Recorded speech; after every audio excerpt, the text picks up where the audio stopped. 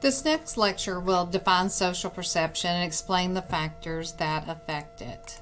So let's look at social perception. Perception's just another psychological process that creates individual differences. Virtually all management activities rely on perception.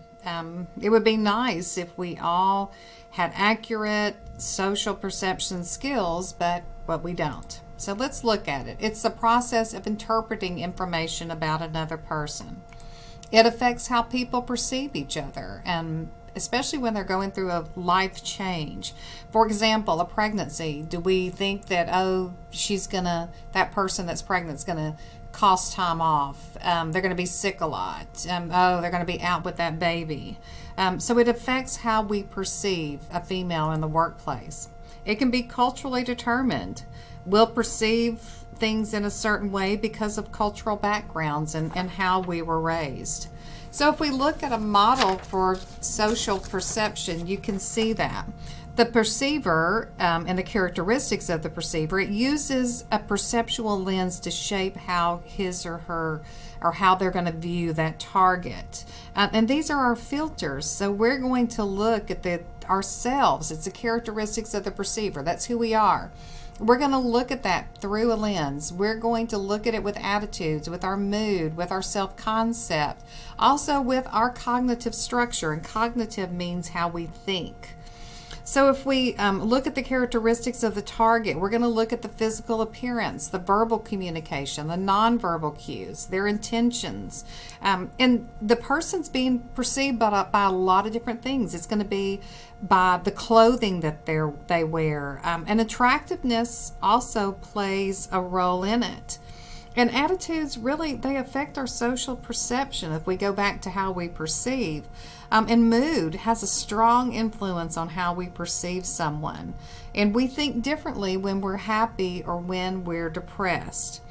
So those two, the characteristics of the perceiver, the characteristics of the target, they collapse down into that social perception. And there are barriers with that. We have selective perception. We stereotype people. Oh my goodness, we have the first impression error. We have projection, self-fulfilling prophecies. And it would be great if we all had accurate social perception skills, but we don't. Again, the barriers that go into that and how we view people, and we'll talk about those in this next slide. But then just the characteristics of the situation. Where does it take place? Is it in our home? Is it at work? Is it in the break room? So that will also change our perception. But let's look at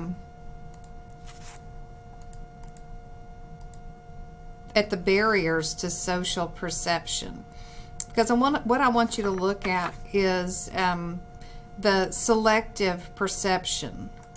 And that's the first one. We prefer information to support our views. So we look at it very selectively of how we view a situation. We also view with stereotypes. We have generalization about a group of people.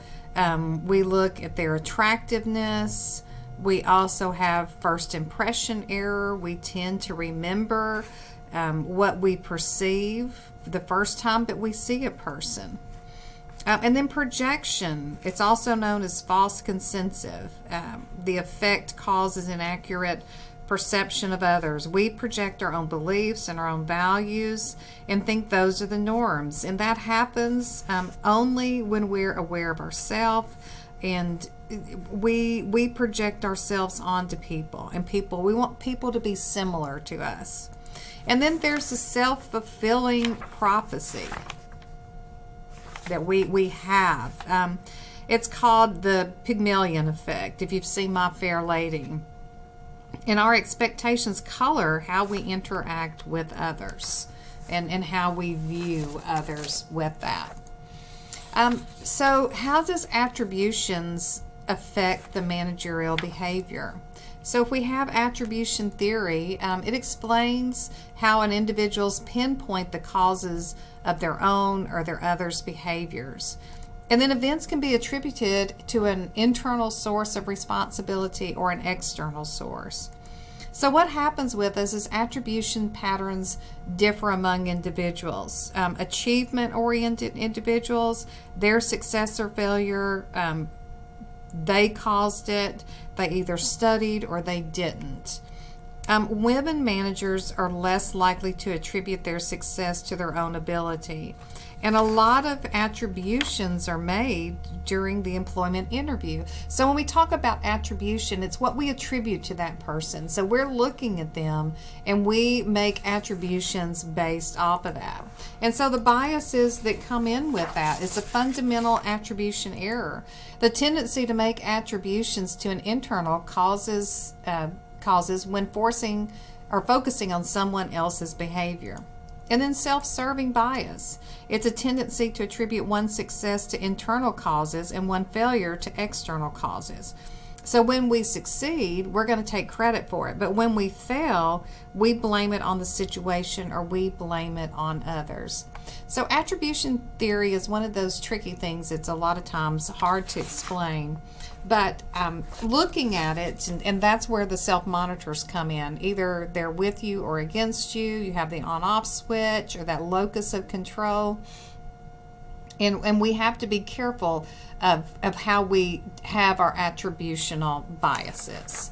This is going to wrap up our lectures for this module.